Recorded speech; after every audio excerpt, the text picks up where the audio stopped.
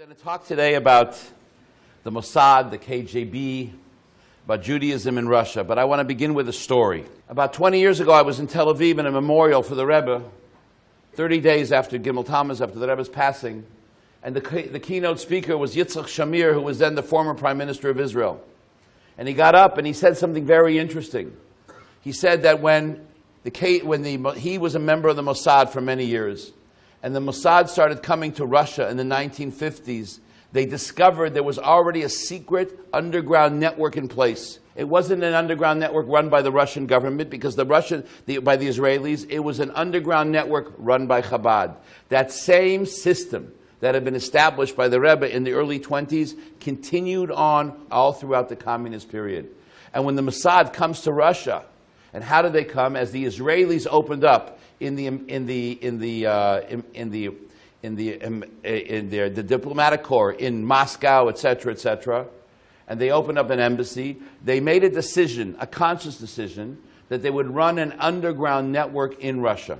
Now, this underground network was run by a division of the Mossad, which is also in the Prime Minister's office, called the Shkata Kesher, which means the Office of Connection. By the way, the same Lishkata Kesher was the same organization that ran Pollard here in the United States, the same division of the Mossad. Golda Meir discovered a Jewish underground that existed already in Russia, that began in 1920 when the communism came in and the previous Rebbe decided to do battle against them.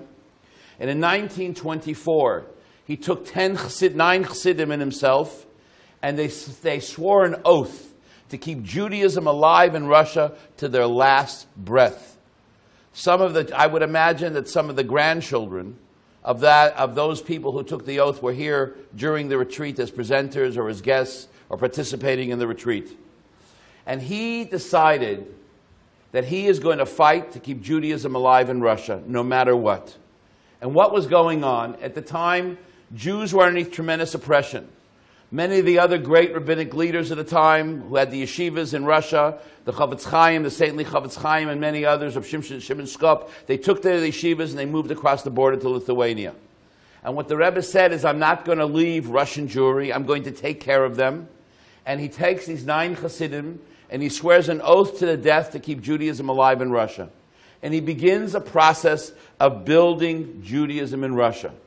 And this was schools and chadorim and yeshivas, and he would open a school and the KGB would close it. He would send a rabbi to a community and they would arrest him. It was a process that went on and on for many, many years. What we don't know about the Chabad system in Russia from the Chabad side, we know about it from the other side. We know a little bit from the Chabad side. Most we know is from the testimonies and the accounts written by members of the Israeli Secret Service.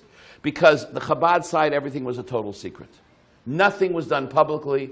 Everything was done 4 eyes in the Rebbe's office. The Rebbe's secretaries knew nothing about what was going on. Nobody knew anything. Everything was an absolute secret. And a lot of those people that were involved in the process are no longer in this world.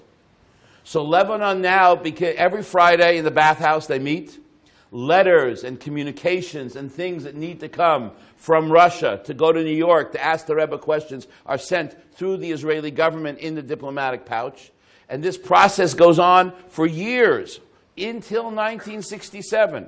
The Israeli government is the conduit for books, for materials. They're shipping in stuff, they're doing things, and they're working quietly together. What did Lebanon say? He said that this was a system that was nothing like they had. It was in every city and every town. It reached into the communities one after another. And it was really an amazing system. The Mossad's cooperation with the Rebbe continued in Russia in many different kinds of ways. Even afterwards, it continued much further on. After 1967, when the Israelis lost the embassy because diplomatic relations were closed between Russia and Israel, he says the Rebbe had a better system of intelligence in Russia than we did. In April of 1985, 3 weeks after Gorbachev is named the premier of Russia, Professor Herman Branover, who some of you may know, who was a very well-known Russian professor, he was paid a very high ransom to get out of Russia, the Rebbe calls him in, he wants to speak to him. And this is what he tells him. He says to him, the gates of Russia are going to come down soon. The Jews of Russia are going to be released. I don't want you to call the media. I want you to call the Jews in Russia, your contacts in Russia. Bronnever was a big activist. There was a group of different Jewish organizations, Shamir, Chama, Ezras Achim. These are different Chabad organizations that were doing secret work in Russia. And Bronnever was one of the prime activists. I want you to call the Jews in Russia, and I want you to tell them that soon they're going to leave the country and everything's going to change. He's astounded. Gorbachev is prime minister, premier 3 weeks. He gets on the phone. He calls some activists in Moscow, and the guy tells him, listen, there's a KGB car in front of my house right now. My wife was taken in for questioning, and the sense of disbelief is beyond belief. The next day, he writes in a report to the Rebbe that he made a series of calls, and he says nobody believes it, and the Rebbe says the change is underway, but it's just not apparent. Mr. Gorbachev, tear down this wall. We all know what Gorbachev did, that Gorbachev went in the late 80s, early 90s, he changed the policy of the former Soviet Union, and he allowed Jews to leave. Now the Soviets themselves may, in a limited way, be coming to understand the importance of freedom. We hear much from Moscow about a new policy of reform and openness. Some political prisoners have been released. If you go back to the 80s, Senator Henry Scoop Jackson got a bill through Congress allowing the immigration of Soviet Jews to the United States at a time when immigration had been highly restricted. We'll honor the right of a person to leave a country freely and return freely, just as clear as anything can be. The Russians saw it as an opportunity to open their jails. That's when you see members of Russian organized crime come to the United States for the very, very first time. In June of 1992, Gorbachev comes to Ben Gurion University in the Negev to get an honorary degree.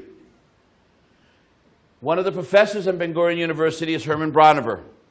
The president of Ben Gurion University asked Herman Bronnever, would he please be the personal host and take Gorbachev around his visit to Ben Gurion University in the Negev. He tells him, fine. In the middle of the visit, he says, I have to tell you a story. He tells him in 1985, he tells him in April of 1985, the Rebbe called me in, he told me this whole story, blah, blah, blah, etc., etc. And he tells this to Gorbachev. So Gorbachev turns to him and he says to him, how could he know if I didn't know? A year later, he's in Oxford. Peter Kalms, the father-in-law of Heshy Epstein, who was the president of Shamir, tells Gorbachev the same story about what happened in April of 1985, and Gorbachev tells Peter Kalms, how could he know if I didn't know? The story has been verified from 2 different historical sources. ארץ קטנה כמונו, זה מדהים. ואני רואה שאנחנו קונים את מנהטן, וקונים את הונגריה, וקונים את רומניה, וקונים את פולין.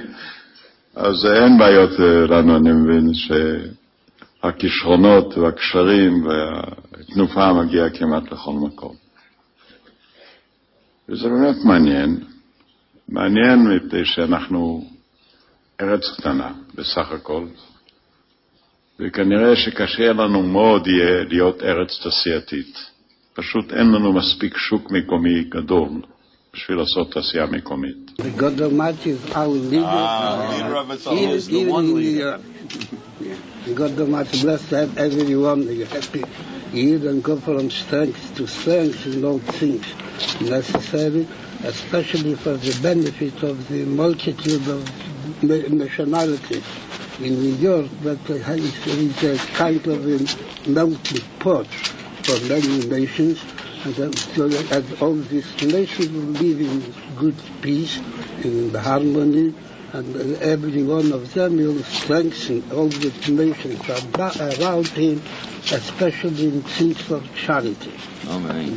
God Almighty bless you. I hope that in the near future the melting pot will be so active that it will be not necessary to underline every time that they are Negro and they are white and they are Hispanic, etc., because they are not different. All of them are created by the same God and created for the same purpose to add all good things around them and around, especially beginning by themselves and their families. I said before, I'm not so happy about the landing. There's heavy Brooklyn on one side, and Manhattan on the second side. And then there are all the people in the Hispanic, etc. on the third side, which is a real melting pot. Certainly it must be a melting pot for all good things. There's no difference here. Vorstellung von President George Herbert Walker Ben Doherty. Vorstellung war gut mit dem Gottesnamen. Helfen wir zu sicher, haben wir das zu und bringen schon der Bäuer und diese Fälle so der Zugang mit so familiär. Dann wir mehr, aber nicht erlauben. Sonst werden mit dem kann Haarsport das helfen. About 8-9 years ago, President Bush went to St. Petersburg. He traveled on an official visit to Russia. And I'll tell you a story within a story. So he gets to Moscow, and he's in the embassy. And in the embassy, there's a reception, and the chief rabbi of Russia, Beryl Lazar, is there at the reception. And he goes by him together, one of the other rabbis, Rabbi Berkowitz. And the president turns to his aide and he says, "Tell Ari his buddies are here." Who is Ari? Ari, what's the name of the spokesman of the White House in those days? Is Ari Fleischer. Ari Fleischer was the spokesman in the White House. And when he was a little bit younger, he had been the president of the Congressional Jewish Forum, which was a Chabad organization in Congress. So he knew that Ari was connected to Chabad. So the president saw the two Chabad rabbis. He tells his aide, "Tell Ari his buddies are here." Fleischer comes running in like a meshugin. The president wants him. He's told the president wants to know that the Chabad rabbis are here to see him.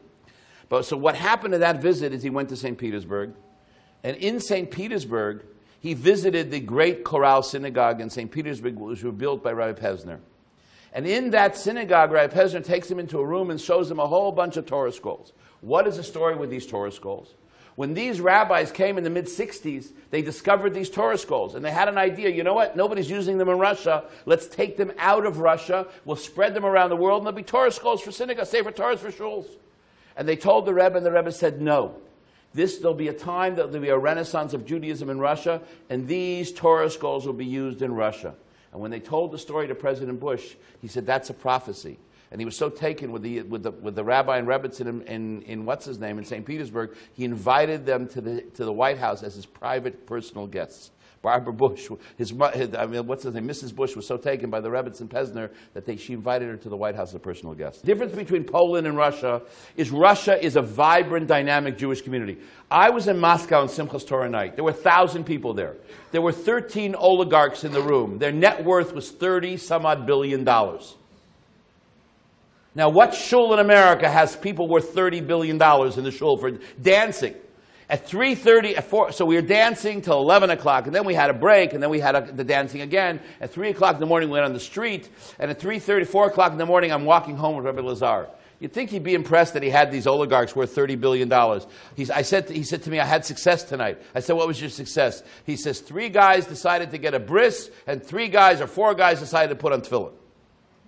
But we're talking here a different kind of world. You know, they have a row of Mercedes in front of the shul, each guy with a driver and bodyguards, and these guys are dancing inside like everybody else. They run the economy of Russia. The difference is we're the Jewish establishment in Russia. There's no Jewish Federation. We are the Jewish Federation. There's no ADL. We are the ADL. There's no AJC. We are the AJC.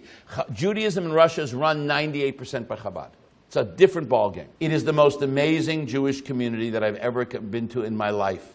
It is so well organized. There's schools in this town with 1,000 students, with 50,000 Jews.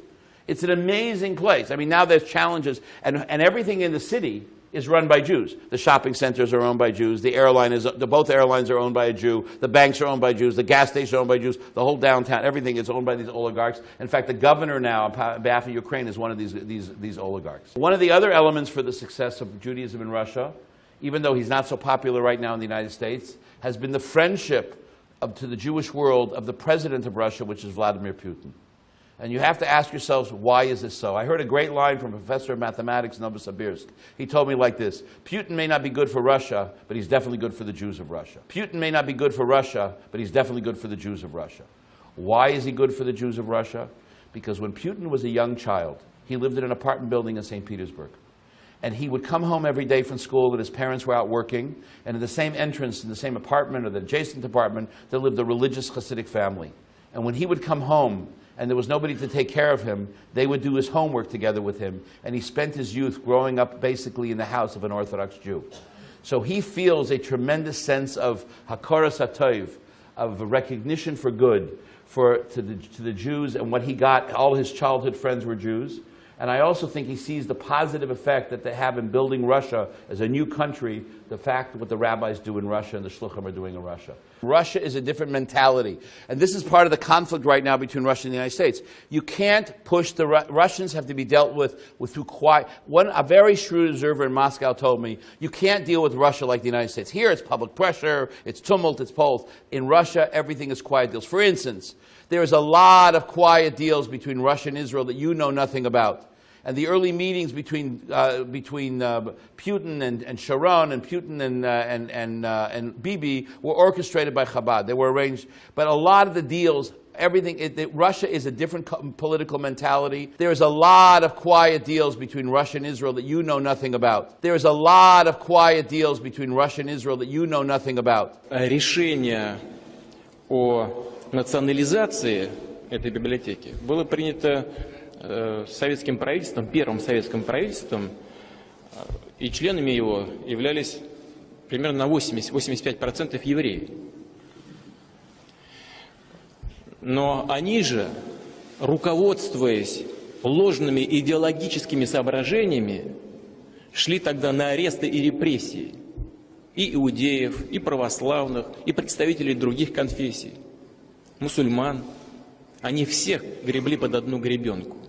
И вот эти идеологические шоры и ложные идеологические установки, они... Важно, что ваш фонд многое делает для активизации контактов между народами России и Израиля.